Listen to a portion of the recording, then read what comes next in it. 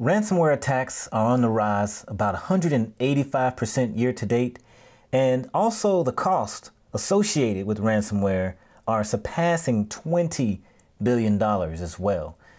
I'm Demetrius Malbrough, cloud advocate here at Veritas, and I'm here to get into a bite-sized portion of a very super important topic called immutable storage, and some of the reasons why, as you are protecting your workloads, that you do implement something such as immutable storage and making sure that that data and your workloads are super safe and protected after that data has been backed up and copied to a secondary location. And so as you are writing data with your applications, whether it's an Oracle database or it may be some type of virtualized environment running VMware, or it can even be a microservices Kubernetes type of environment as well. As you are protecting those workloads and you're backing that data up across the network, you want to be super specific about how you are storing that data. And you want to make sure you're storing that data in a fashion that is in a zero trust fashion. It's protected and it's keeping your data safe against things such as ransomware, because ransomware is not a matter of if, it's a matter of when, because ransomware attacks are happening very often, every few seconds or so.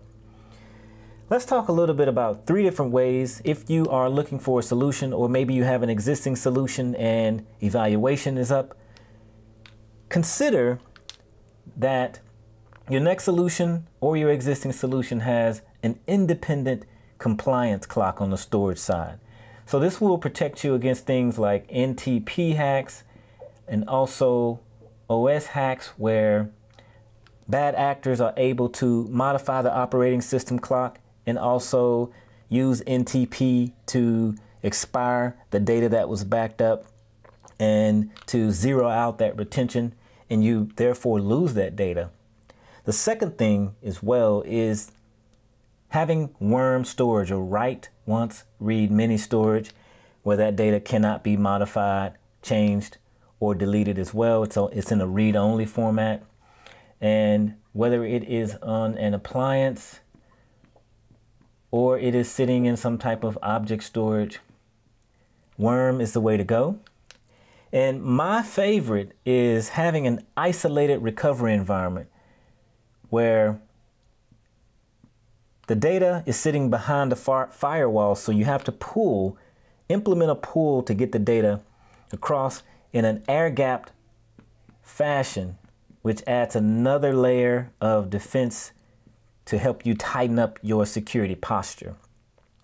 Also, don't forget to implement things such as encryption as your data is traveling across the network in transit, or that data is sitting at rest. Encryption is also another fantastic way to keep that data and to keep ransomware attackers at bay. And in this isolated recovery environment, once again, you also need something like anomaly detection and malware scanning to continually scan the data on the backup side to make sure that data is pristine and that data has not been modified. And if so, send an alert to notify the administrators to let them know that that data has been modified or changed, so you can remediate that and catch that before you start recovering in an actual ransomware fashion. So you want to rehearse all of your different recovery mechanisms, so when ransomware hits, you are ready to go. And also you can do that in an orchestrated fashion. So the data in your isolated recovery environment can be also recovered, let's say in the cloud, or maybe back on-prem into an on-prem data center. So these are just a few key topics to discuss around making sure that backup data is super solid, making sure that it's backed up in a zero trust fashion. It can't be modified, changed, or deleted from ransomware. And I really am glad to be here with you today.